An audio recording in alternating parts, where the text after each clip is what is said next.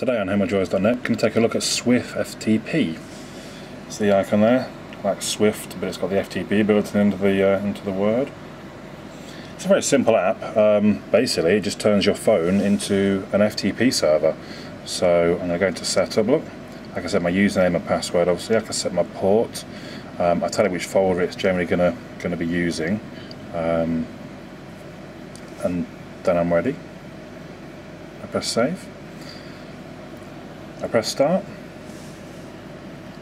and there it is running. So then I go to my computer and I start up my FTP client, and I connect to the IP and the port, and I can browse the directory on the SD card. I can copy files to and from.